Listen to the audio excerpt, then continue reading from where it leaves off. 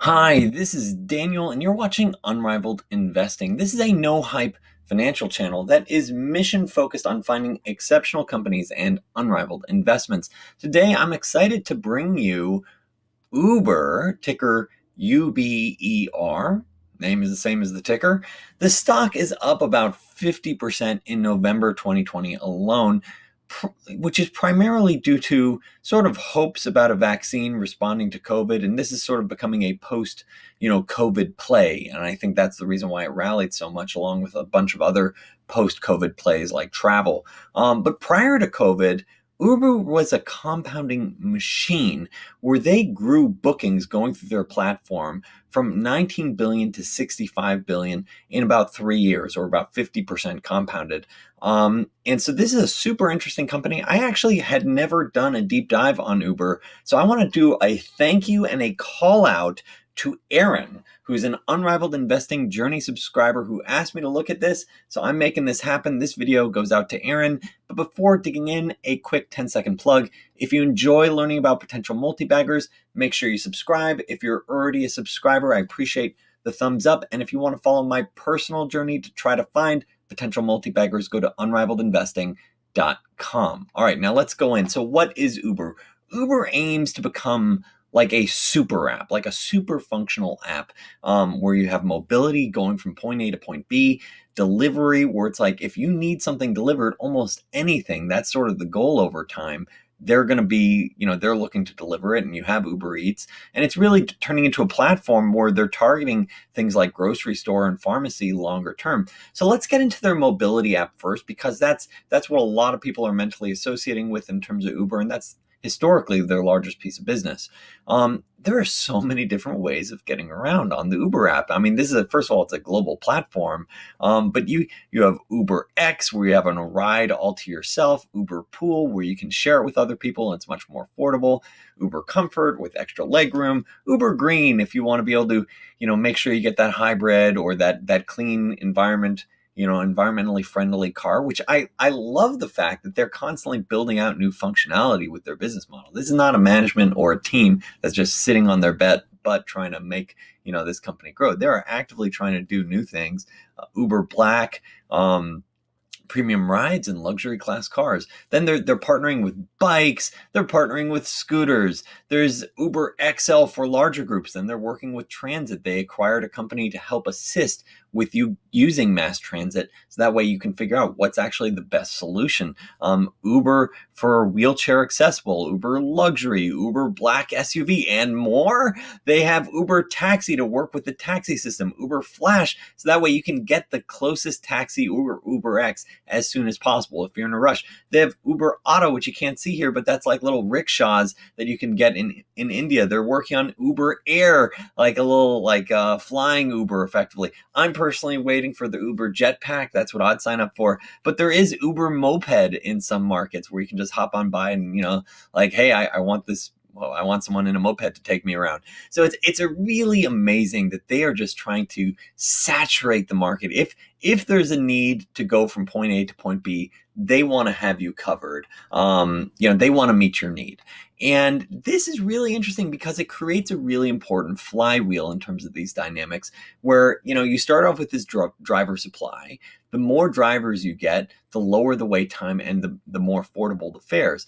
That results in more riders because they have a favorable experience. More riders equals more money per ride, more demand for cars. So then more drivers get on the platform. So you get this virtuous cycle as more and more drivers come online, more and more riders come online. And ultimately creating this sort of marketplace, this two-sided marketplace dynamic makes it really challenging to unseat them as a competitor. Like you would have to spend millions upon millions of dollars to have driver incentives just to start competing with them in some markets. So this creates a really strong competitive advantage and also creates a win-win dynamic where, like the consumers, you have this ease, you have affordability, like you just at a few taps on your phone, you have a car coming to you, depending on how much money you want to spend or what your needs are, you can have a more affordable solution. It has the reliability of showing you approximately how much time it's going to take you to get there. There's safety aspects like, hey, you don't know who your taxi driver is like until you open the door. Whereas here you can see, oh, this is a 4.9 stars. They got great reviews. Like, I'm confident that this is going to be a fine ride. This isn't going to be a serial killer. From the drivers, it's a win as well, because you have flexible schedule. And in California, it was overwhelmingly voted to be able to keep, being able to continue working as contractors, where they enjoy this sort of lifestyle of flexible schedule and earnings either as a main hustle or a side hustle. And there's also reward programs and sort of incentives that Uber puts in place. And then also it helps the communities where, hey, you can figure out what's best for traffic. Oh, because it plugs in with mass transit, you can figure out like maybe it makes sense to do that. Or it could be good for the environment to be in an Uber pool where you're sharing with multiple folks. This is obviously like post-COVID or pre-COVID, however you want to look at it. And also like a key element is, you're looking at, alcohol-related deaths were something like 30% of all traffic-related fatalities historically. And so if you're able to create a model that helps tick that away, you're saving lives. So I view this as a win for the communities, ultimately win for the drivers, win for the consumers. And I love the fact that you can get an Uber green car. Like, hey, if you want to say, hey, I want to save some money not save some money, I want to save the planet and not have all this diesel or gases going in the environment. Great. Like maybe you pay up a little bit and you're getting that Prius. So I love the fact that they offer that option and that they're just continuing to offer more and more options for users. Now, what are the economics of mobility? And Uber mobility is actually a profitable business. And that's a part that shocked me. Like my preconceived notions going into Uber was, you have previous management that seems like a jerk. He's been replaced, so don't really know much, learn about the new management, impressed by the new management. But is this a dumpster fire that's just burning lots and lots of money? And if you look at the high level, you see that they are losing lots of money. But when you peel back the layer, it actually starts getting more interesting. Like Uber Mobility, where on the fourth quarter 2019, so before any sort of impact of COVID, they're at 55 billion in bookings going through their platform, or about a 13 billion revenue. So the way to think about it is that the money that goes through the platform pre-COVID was around $55 billion, and they get a little over 20% cut. Long-term, they think that'll be closer to 25, which I'll talk to you about in a second. So for every dollar that goes through their platform on the mobility side, so getting you from point A to point B, they aim to get about 25 cents of it. So for every dollar. And so that's their revenue. And then they think because of that, then you can see here's their EBITDA margins. EBITDA margins are a proxy for cash flow. I've yet to create an exclusive video just for Journey subscribers, but I will, about thinking about EBITDA, the pros and cons, and why it's a reasonable measure for cash flow. But you can see how this has fared over time. They obviously took a hit during COVID as, demand for, bookings on their platform dropped 73% in the second quarter. 2020 was down 50% in the third quarter. So, you can see this has really had an impact, but it's pretty amazing that despite COVID, they're still at, 50% of where they were last year. Like that actually blows me away. And you could see, look, pre-COVID, they were growing revenue at 30% year over year. They're growing bookings on their platform by 20% year over year. And you could understand, look, most of the revenue is going to the drivers, 75%. That's what they're targeting over time. So then this adjusted revenue or this revenue figure, that could be pretty high margin over time. Like they're saying 24% EBITDA margins. What about their long-term potential? And they think their margins could be really high. You're talking about software type margins, which makes sense. Like this is effectively a tech company that's enabling physical goods in the real world. It's really a tech company enabling physical goods. And so if you're a tech company and you don't have to make these huge investments in physical infrastructure, you can have really attractive margins.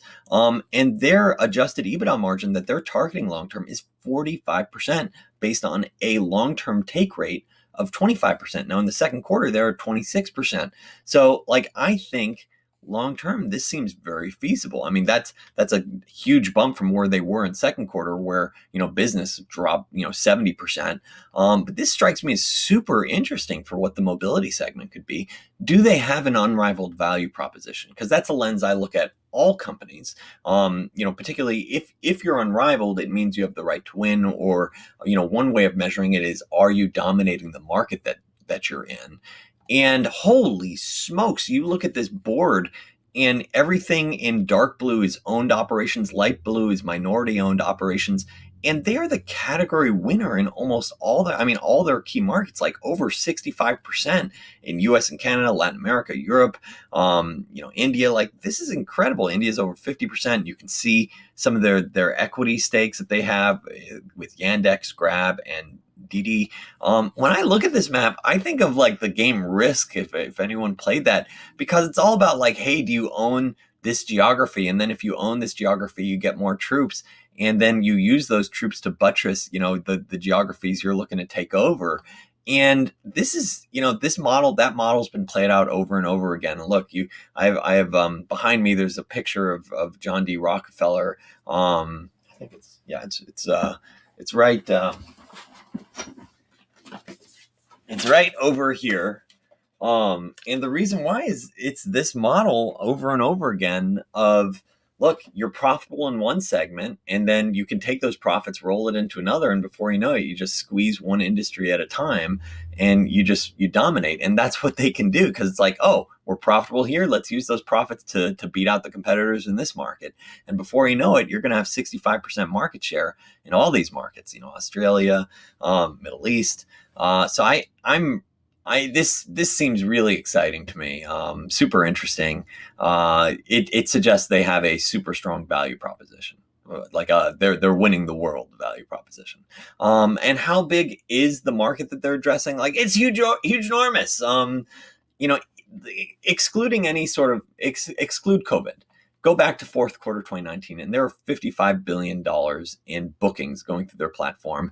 And they were saying in their S1, so when they filed to go public, that they think their serviceable addressable market consists of 3.9 trillion miles per year, representing an estimated $2.5 trillion market opportunity. So $55 billion in bookings versus several trillion in market opportunity. You're talking at least 10x upside potential. And even if they were aggressive in their assumptions, you're still talking about multiples of their current size. Plus, this company is an inflation hedge, which I think a lot of people are missing, which is, the reality is most investors, I think, are dramatically underweighting the possibility of inflation picking up, let's say 3-5 years from now. But you know what? If inflation starts picking up where it's 5% a year, one, equity prices are going to be dramatically different. Two, this is the type of company that gets to pass on that inflation, because it means it's going to be more bookings. So inflation could actually be a net win for a company like Uber. Like, if you get inflation of a couple percent, that's just additional growth, because they're probably going to pass that on to the end users, because the drivers need to make money and they're going to keep their cut. So this is a beautiful sort of platform when you think about it. What about Uber Eats? Because I've heard that they're doing something there too. So while mobility has gotten crushed in 2020, down 50% plus, Uber Eats has been on fire, in fuego. And you can see, how mobility compares versus delivery. This is month 1, month 14, month 28. Like, Uber delivery, Uber Eats is well ahead of where mobility was for the same time period. Like, they're just crushing it, by the same, month rate. Delivery reached a 35 billion annualized gross bookings run rate as of August 2020. And you can see, like, relative to several of their main competitors, they are dramatically outgrowing them, like Grubhub, Just Eat, Delivery Hero. And, that's seeing that they're outgrowing. We talked about value proposition with Uber, which is Uber mobility, which is, hey, you have the biggest market, you have this competitive advantage, this two-sided, more users, more drivers, that's gonna be tough to beat. But you're also starting to see that with Uber Eats as well, because as they're taking market share, like, that's a key sign that you have a stronger value proposition. And, they have a very similar, marketplace dynamic, which is, you have get the best restaurant selection equals more demand, which is more trips per hour. So the drivers are getting paid more. Then it's lower cost per drop off, and then lower fees that you have to charge the consumer. Therefore, there's more demand. Then you get the best restaurant selection because you have the most demand. And then you start getting these national chains because you're a national platform. And then with more density, you get more trips per hour. So the drivers are happy. So you see that there is this really interesting dynamic that's very similar to the mobility aspect. And the reality is their customer costs of acquisition, so acquiring new Uber Eats customers, is actually very low relative to some of their competitors because they can just add it right on their app. So if you're on the mobility app, you can just look and be like, oh, you know what, I am hungry. And you just click on that button. And they've talked about how it's not cannibalizing their business, putting these additional features on their app. And so far, they've built the largest food delivery company outside of China. But there is a big difference comparing Uber Eats to the mobility segment. And I would say it's just much, much more competitive. And you can see how it was, who were the big players in US at least in 2018, with DoorDash here, and then Uber Eats, and then Grubhub and Postmates, and then other players. And interestingly enough, since then, the market in the US in particular this is from the DoorDash S1, has gotten a lot more consolidated, which is interesting, as DoorDash and Caviar have merged. Square sold Caviar to DoorDash. And then you see that Uber Eats is effectively stayed the same, but they're also acquiring Postmates. That's relatively new in the last few months. So they're taking share. And then Grubhub's been the net loser here, where they've gone from 39% share to 16% share. So that means to me they're sort of having a tough time of it. And I really like to see that this environment is rationalizing. But let's not be mistaken. This is a much tougher market than mobility. Here's from the DoorDash IPO filing. In addition, within our industry, the cost to switch between offerings is low. Consumers have a propensity to shift to the lowest cost provider and could use more than one local logistics platform. Independent contractors who provide delivery services could use multiple platforms concurrently as they attempt to maximize earnings, and merchants could prefer to use the local logistics platform that offers the lowest commission rates and adopt more than one platform to maximize their volume of orders. In short, no one here is married to each other. This is all like, hey, what's in it for me? And, what's the best deal that I can get? And, there's no loyalty here from the consumer side. There's no loyalty from the restaurant side. And there's no loyalty from the independent contractors who are driving it around.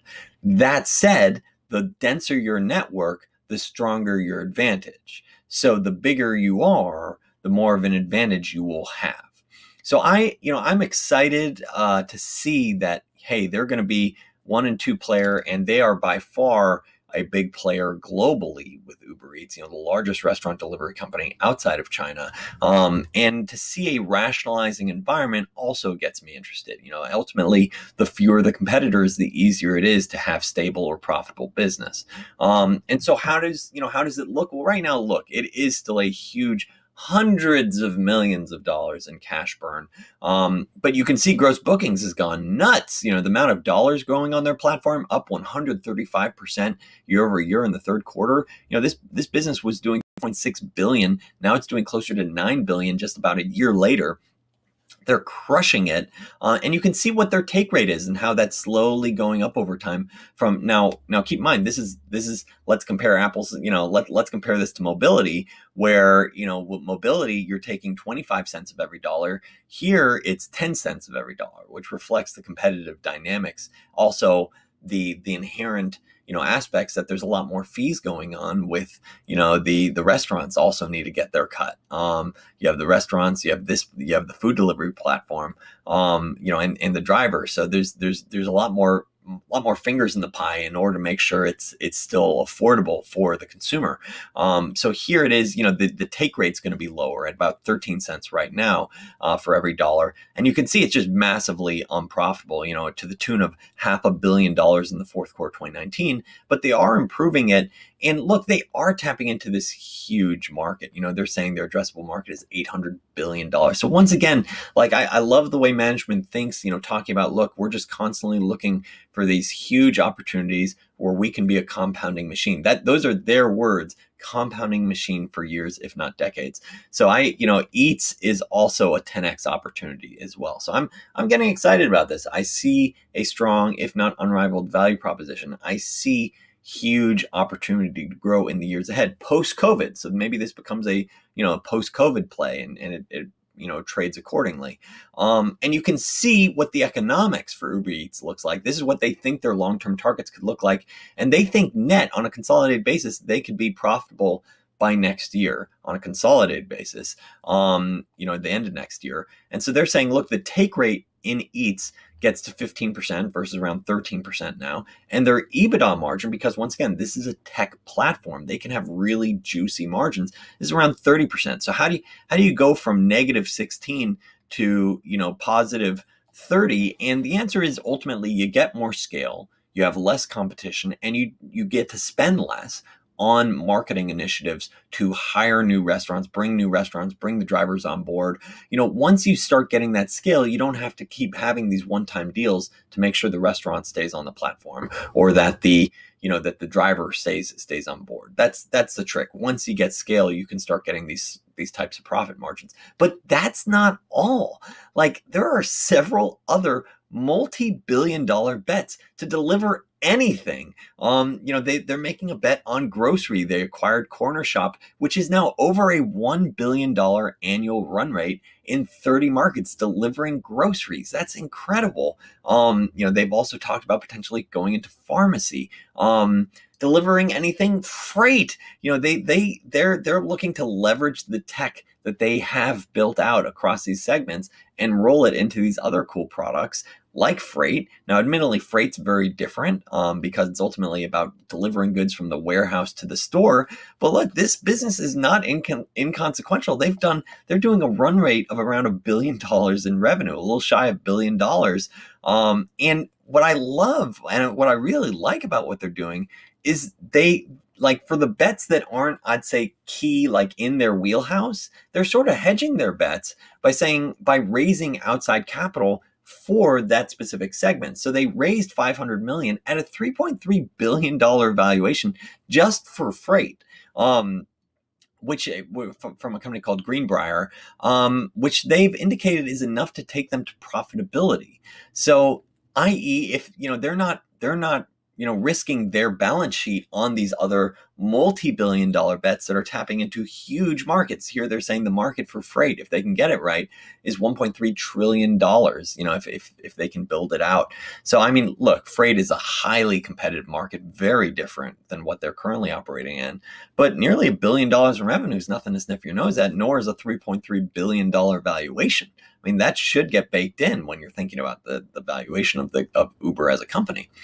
And also, another bet is autonomous, another similar bet to freight, where they raised $1 billion from Toyota and other players like SoftBank to fund this. And look, ultimately, autonomous is going to revolutionize all of these industries. And they're trying to make a bet of hey, can we develop this tech ourselves? And ultimately, let's work with several partners because it's important for them as well. Now, is autonomous a deal breaker? Because in my mind, this is going to happen. It's not like if, it's a when. Is autonomous driving going to happen? You're already seeing it in Phoenix, Arizona with Waymo, and it's obviously a risk. But we're probably going to be in a hybrid environment for some time. I don't know if you're going to start seeing it really. Waymo is offering a service right now, autonomous drivers, in Phoenix, Arizona. So that's one city in the world where you can use an autonomous vehicle. So the question is it like the internet where you start off with one city, then a few months later, a year later, you're in two cities. Then, you get that X4, 10, 30, you start getting this crazy exponential growth that disrupts the business model. And that's a legitimate risk and question. And I think that's an uncertainty that gets baked in here. But on the flip side, and look, Waymo and Google, they're also interested in tapping into the freight market because they're thinking look, an autonomous truck, this is a multi-trillion-dollar industry. And plus, if you view freight on a global perspective, then it's just buku dollars. But if Uber keeps aggregating demand, then arguably they're in a solid position because they're like, look, we have the users, the demand generation of, let's say, tens of millions, if not potentially in the future, hundreds of millions of users, hundreds of millions of people looking to get from point A to point B. That should be valuable in a hybrid and potentially fully autonomous environment, where when I say hybrid, I mean some of the users on the road are autonomous, some of the users are fully, are human drivers. So human and autonomous is hybrid. So I think as long as Uber keeps aggregating demand, they should have a seat at the table. Because just because, let's say, you have this tech doesn't mean you're going to be the one that has the cars on the road that can roll it out. Like you're going to have a bottleneck of how many autonomous vehicles can you have on the road. So then it becomes a question of, well, who's bringing these autonomous vehicles to the road? And then, and who's demanding it? So I think having a platform will be inherently valuable in the years ahead. It will give them a good negotiating stake in the years ahead, and potentially they can, sort of curb and drive the narrative potentially. If they can get to hundreds of millions of, daily users, on their platform, then you really do start shifting, driving where the narrative goes, in my opinion. But it is a risk, it is an inherent uncertainty, where Waymo's talking about we're building the world's most experienced driver, and it's a robot. And it's exciting. Like, it's something to be excited about. I personally look forward to being an autonomous vehicle someday. What are the thoughts on valuation? Don't get angry at me if I don't go full open kimono. I'll show a little bit here. There's a lot of moving pieces. So that's the first part. Like, we got mobility, we got eats, we got freight, we got autonomous vehicle, which they're vesting in. You have some equity interests, which I mentioned earlier. In summary, I like Uber. I think they have a strong competitive advantage. I think they're tapping into, I think they have a really strong value proposition from the driver and from the user perspective. I think that should give them the right to win longer term. They're tapping into these huge markets. This video should show, regular watchers, I don't, poop on everything. Some companies I do like, which is funny. Some of the negativity, people are like, oh, he's dumping on my stocking. And like, look, I'll occasionally I call it as I see it. Like, I'm not here to pump. I'm not here to dump. I'm just calling it as I see it. And that's my value proposition to you. I'm trying to be straight with you. And I'm going to share a little bit of the valuation here. The full thing I will share exclusively for Journey subscribers sometime in December 2020, that shows over the full risk reward. But here, currently it's around $50 a share, around $89 billion market cap. And you can see, like, mobility. I'm just focusing on the mobility segment right now, and what mobility could be worth relative to the whole segment. So if you want to see the full valuation breakdown, that's going to be for Journey subscribers. But, so just looking at mobility, currently Uber's valued around $90 billion. Mobility, did approximately $11 billion in revenue in 2020. This year it's down around 50%. So let's say $5 to $6 billion. Long term, they're probably at 30 to 40% operating margins. They say 45% EBITDA margins. So I'm saying, let's do 30 to 40%. Maybe being a little conservative on the high side. Throw on some sort of tax rate to that. And then what's the growth rate in the years ahead? 20 to 30% annualized. And you might argue that this is being, too conservative on the downside, because it's effectively, up 10% from where they were this should say 2019, and this should say 2020. So, yeah. So in short, it should be like this is showing only up a little bit from where they were in 2019. And if you slap on a multiple range to what they could be in 5 years from now, from 12 billion to 22 billion, which I think, this is being pretty reasonable. This is effectively saying they double from their from 2019's level. And you take this margins of 30 to 40%, slap on a multiple of 15 to 25 times, which it is a platform. And probably, like, maybe you could argue I'm being too generous, if autonomous vehicle becomes a real risk.